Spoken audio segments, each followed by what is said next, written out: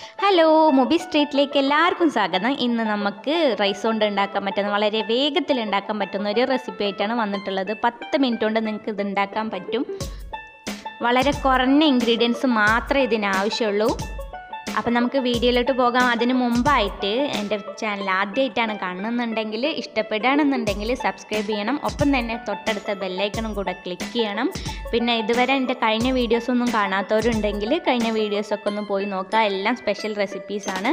പിന്നെ ഇഷ്ടപ്പെട്ടാൽ ലൈക്ക് ചെയ്യാനും കമൻറ്റ് ചെയ്യാനും ഫ്രണ്ട്സിന് ഷെയർ ചെയ്യാനും മറക്കരുത്. ഇവിടെ ഞാൻ കുറച്ച് റൈസ് ഉണ്ടാക്കാൻ പോകണുള്ളൂ. 1 കപ്പ് റൈസാണ് ഉണ്ടാക്കാൻ പോകുന്നത്. അപ്പോൾ 1 കപ്പിന് റൈസിന് ആവശ്യമായിട്ടുള്ളത് അത്യാവശ്യം വലിയൊരു തക്കാളിയാണ്. അപ്പോൾ അതെടുത്തിട്ട് പീസാക്കി കൊടുക്കുക. ഇതെന്തിനാന്ന് വെച്ച് കഴിഞ്ഞാൽ ആദ്യം നമുക്കിതിലൊരു ടൊമാറ്റോ പേസ്റ്റാണ് ഉണ്ടാക്കിയെടുക്കേണ്ടത്. അതിന് ആദ്യം വേണ്ടത് തക്കാളി. പിന്നെ നമുക്കതിൽ കുറച്ചും കൂടെ സാധനങ്ങൾ ആഡ് ചെയ്യാനുണ്ട്. അപ്പോൾ തക്കാളി നമുക്ക് അരച്ചെടുക്കാം. അതിന് തക്കാളി മാത്രമല്ല നമ്മൾ അരച്ചെടുക്കാൻ പോണത്, അതിൻ്റെ ഒപ്പം തന്നെ ചില സാധനങ്ങളും ചേർക്കുന്നുണ്ട്. ഇതാ കണ്ടില്ലേ, ഒരു 5 വെളുത്തുള്ളിൻ്റെ അല്ലി ചേർക്കാം. പിന്നെ 1 ടീസ്പൂൺ ചെറിയ ജീരകം. പിന്നെ ഈ അളവിലൊന്നും മാറ്റം വരുത്തരുത്. ഒരു തക്കാളിക്ക് ഇത്രയും അളവ് ആവശ്യമാണ്. കൂട്ടുകയും കുറക്കുകയും ചെയ്ത് കഴിഞ്ഞാൽ അതിൻ്റെ ടേസ്റ്റിൽ ഒരു മാറ്റം വരും. പിന്നെ റൈസ് കൂടുന്നതിനനുസരിച്ച് നിങ്ങൾ അളവ് കൂട്ടിക്കൊടുത്താൽ മതി. ഇതുപോലെ നല്ല പേസ്റ്റായിട്ട് അതിനെ അരച്ചെടുത്തിട്ടുണ്ട്. ഇനി ഒരു കുക്കർ ചൂടാക്കി അതിൽ 3 ടേബിൾ സ്പൂൺ നെയ്യാണ് ഞാൻ ചേർത്ത് കൊടുക്കുന്നത്. നെയ്യില്ല എന്നുണ്ടെങ്കിലും കുഴപ്പമൊന്നുമില്ല, സാധാ വെജിറ്റബിൾ ഓയിൽ ഏതെങ്കിലും ആയാൽ മതി. നമുക്ക് സൺഫ്ലവർ ഓയിലോ ഒക്കെ ഉപയോഗിക്കാവുന്നതാണ്. അപ്പോൾ ഇതിൻ്റെ കൂടെ ഞാൻ 2 ഏലക്കായ, 3 ഗ്രാമ്പു, അതുപോലെ ചെറിയ പീസ് പട്ട ആഡ് ചെയ്തെടുത്തു. പിന്നെ ഇതൊരു 1/2 ഉള്ളി മാത്രമാണ്, വലിയ ഉള്ളിൻ്റെ 1/2 പീസാണ് ഞാനിവിടെ മുറിച്ച് കൊടുത്തിട്ടുള്ളത്. അതും കൂടെ അതിലേക്ക് ഇട്ട് കൊടുത്തു. പിന്നെ നമുക്കത് അതിലേക്ക് നമ്മൾ ആദ്യം അരച്ച് വെച്ച ആ ഒരു ടൊമാറ്റോ പേസ്റ്റും കൂടെ ചേർത്ത് കൊടുക്കാം. എന്നിട്ട് നല്ലപോലെ ഇളക്കി കൊടുക്കാം. ആ ടൊമാറ്റോ പേസ്റ്റ് ചേർത്ത് കഴിഞ്ഞിട്ട് ആ ജീരകത്തിൻ്റെയും വെളുത്തുള്ളിൻ്റെയൊക്കെ ഒരു പച്ചമണം അപ്പം ഉണ്ടാവും. അപ്പോൾ ആ പച്ചമണം ഒന്ന് മാറി കൊടുക്കാൻ വേണ്ടിയിട്ട് നമ്മൾ നന്നായിട്ടൊന്ന് വഴറ്റി കൊടുക്കുക. വഴറ്റി കൊടുക്കുന്ന സമയത്ത് അവസാനം അതിൻ്റെ എണ്ണ തെളിഞ്ഞു വരും. ആ സമയത്താണ് നമുക്കിനി ബാക്കിയുള്ള കാര്യങ്ങളും ഇതിലേക്ക് ചേർത്ത് കൊടുക്കേണ്ടത്. അപ്പോൾ ടൊമാറ്റോ പേസ്റ്റൊക്കെ അതിൽ നന്നായി വഴണ്ട് വന്നിട്ടുണ്ട്, എണ്ണ തെളിയാൻ തുടങ്ങിയിട്ടുണ്ട്. ഇനി നമുക്ക് വേണ്ടത് ഒരു കിഴങ്ങാണ്. ഒരു കിഴങ്ങ് തൊലി കളഞ്ഞ ശേഷം അതിനെ ചെറിയ കഷ്ണങ്ങളാക്കിയിട്ട് മുറിച്ചെടുക്കണം. അപ്പോൾ ഈ കിഴങ്ങാണ് ഈ ഒരു ചോറിൻ്റെ പ്രത്യേകത എന്ന് പറയുന്നത്. ഇതിലേക്ക് ഈ കിഴങ്ങ് നമ്മൾ ഇതിൻ്റെ കൂടെ വേവിക്കുകയാണ് ചെയ്യുന്നത്. അപ്പോൾ ഇതിൻ്റെ ഒരു ടേസ്റ്റും കൂടെ അതിൽ കിട്ടും.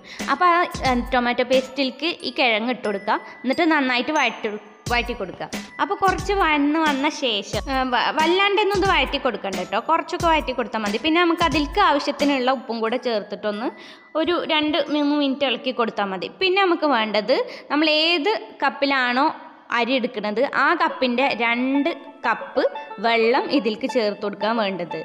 എന്നിട്ട് ഇളക്കി കൊടുക്കുക. എന്നിട്ട് ഇതിൽ പാകത്തിനുള്ള ഉപ്പും ചേർത്തിട്ട് നമ്മൾ ഇളക്കി കൊടുക്കുക. ഉപ്പ് ചേർക്കുമ്പോൾ ചെറുതായിട്ട് റൈസിൽക്കും കൂടെ അതുപോലെ കിഴങ്ങുക്കും കൂടെ ഉള്ള ഉപ്പ് എന്നുള്ള രീതിയിൽ ചേർത്ത് കൊടുക്കുക.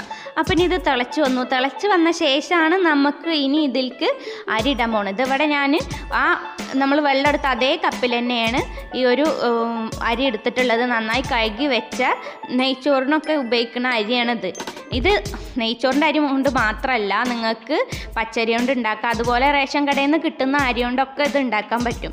അപ്പോൾ ഇനി അതിനെ അടച്ച് വെച്ചിട്ട് 2 വിസിൽ വരുന്ന വരെ വെയിറ്റ് ചെയ്യാം. അപ്പോൾ 2 വിസിൽ വന്നു കഴിഞ്ഞു. ഇനി നമുക്കതിന് തുറന്ന് നോക്കാം. അപ്പോൾ തുറന്ന് നോക്കുമ്പോൾ നല്ല സ്മെല്ലൊക്കെ വരുന്നുണ്ട്.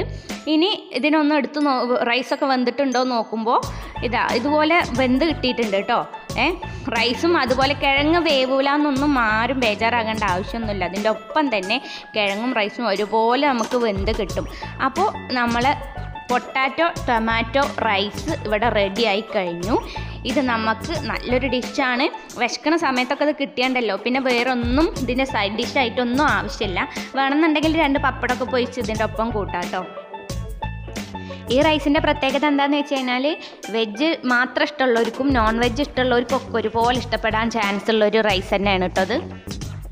പെട്ടെന്ന് വിശക്കണ സമയത്തൊക്കെ വേഗത്തിൽ നമുക്ക് ഉണ്ടാക്കി കഴിക്കാനും പറ്റുന്ന ഒരു റൈസ് തന്നെയാണ് ഇത്. കിഴങ്ങ് ഇട്ടിട്ടുള്ളതുകൊണ്ട് കുട്ടികൾക്കൊക്കെ ഇത് നല്ല ഇഷ്ടമാവും കേട്ടോ. അപ്പോൾ ഇഷ്ടപ്പെട്ട ഇന്നത്തെ വീഡിയോ ഇഷ്ടപ്പെട്ടാൽ ലൈക്ക് ചെയ്യാനും കൂട്ടുകാർക്ക് ഷെയർ ചെയ്യാനും കമൻറ്റ് ചെയ്യാനും ഒപ്പം തന്നെ സബ്സ്ക്രൈബ് ചെയ്യാനും മറക്കൂലല്ലോ. നല്ല നാളേക്കായി നമുക്ക് പ്രാർത്ഥിക്കാം.